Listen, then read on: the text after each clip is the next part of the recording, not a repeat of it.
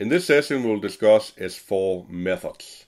It's a continuation of the previous session on S4 classes.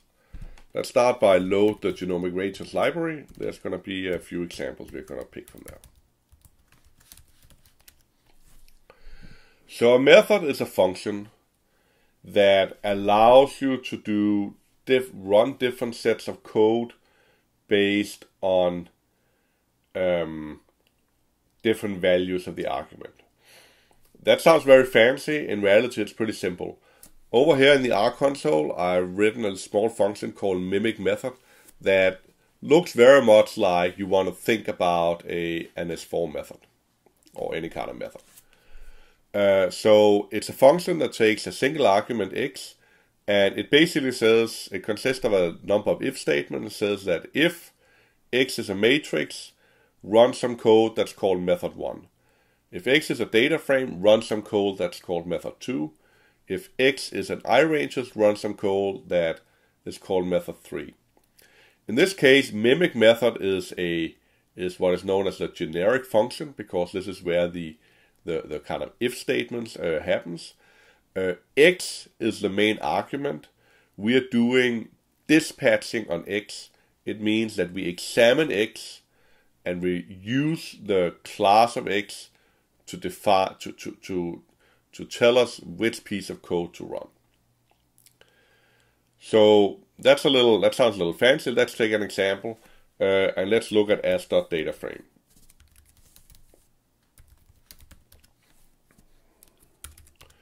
So when we look at the printout for as.dataframe, you can see that there's something with a standard generic and something with a method, and this identifies it as a S4 method.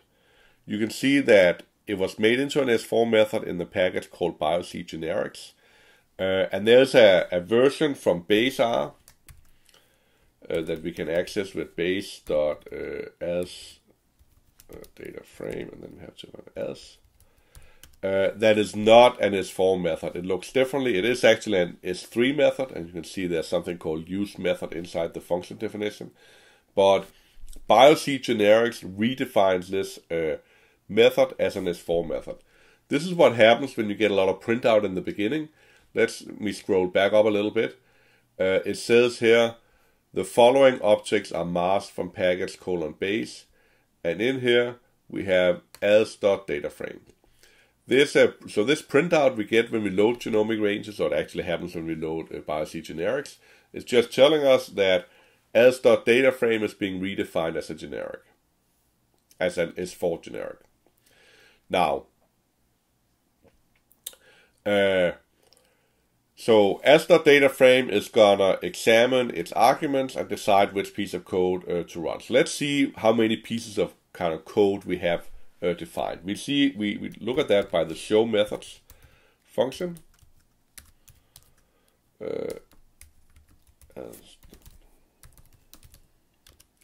And we see that it's defined for a number of different classes that are all bioconductor classes. So we are going to do dispatching on the argument called lowercase x, and it runs different types of code depending on which of these functions, depending on which class x has. It doesn't have strictly to be different kinds of code. Some of these things might be the same code. So how do we actually see the code? We use the function getMethod, and now we have to say what method is it we are interested in. It's as.dataframe, and what is the value of x. So I can say Genomic Ranges, and out is the function definition, or the method definition. Now note in the thing I said here with getMethod, I didn't really tell it that it was the argument x that was Genomic Ranges. The full kind of foolproof call to getMethod says I have to do something known as a signature, and I say that it's x as a genomic range.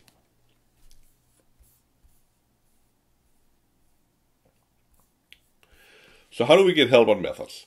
That is a little irritating, or it's irritating because you have to type a lot to get to the right help page.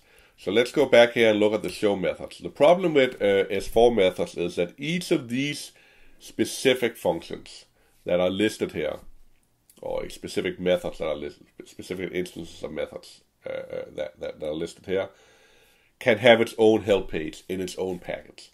So you have to write not only I'm looking for help on as.dataframe, but also as.dataframe when run on a, let's say, capital data frame.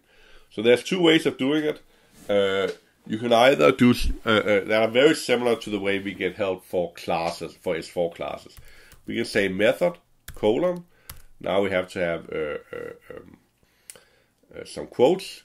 So we're looking for as.dataframe and a comma, and then say we want to look for the data frame for when X is a data frame. And up comes a help page that really mostly talks about the capital data frame class, and perhaps somewhere says that there's an as.dataframe here. You can also, instead of having this ugly method question mark, we can just say question mark.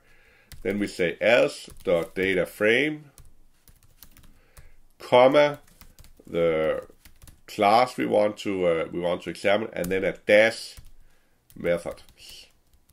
Not even method. Oh, method.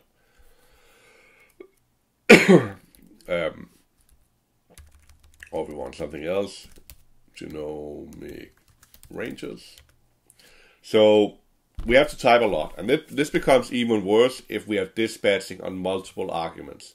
So in as.dataframe, you can see that we just have functions defined for different values of x. So we are only dispatching on the argument x.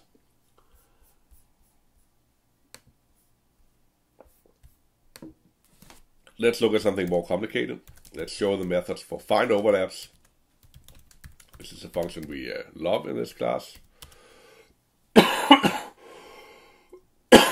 So find overlaps have two main arguments. It has a query and a subject. And it does dispatching on both query and subject. Depending on different combinations of query and subject, it's going to run different types of code.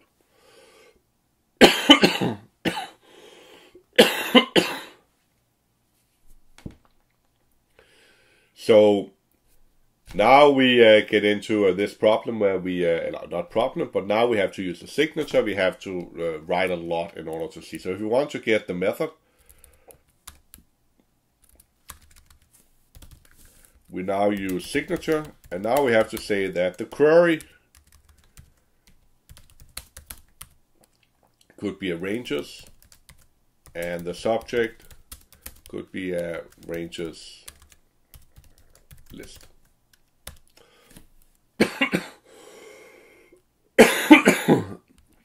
Okay. You can see up in the show method output that there wasn't a combination like this, but there's a combination for ranges and ranges. We see the code, and in a similar way, if we want to get some help on it, we say question mark, find overlaps, comma. And now you have to know the order in which things are. So now we have to have ranges, comma ranges, dash methods,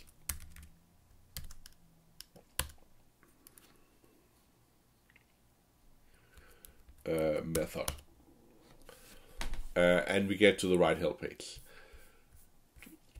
So S4 methods are really powerful if you're writing a package where you want objects in the package to work like basic R functions. That's the case for iRanges and genomic ranges, and we know and we like those classes, and the functionality just works. The drawbacks to S4 methods is that it's hard to use the help system. It's hard to see the code. They are hard to debug. So I think they can be a little bit of a pain. For the use case that you have in genomic ranges and iRanges, it's hard to imagine doing what they're doing without using S4 methods.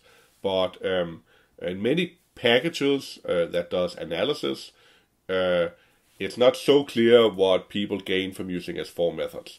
In my own work, I use S4 classes extensively in my own methods development. I use S4 methods quite sparingly.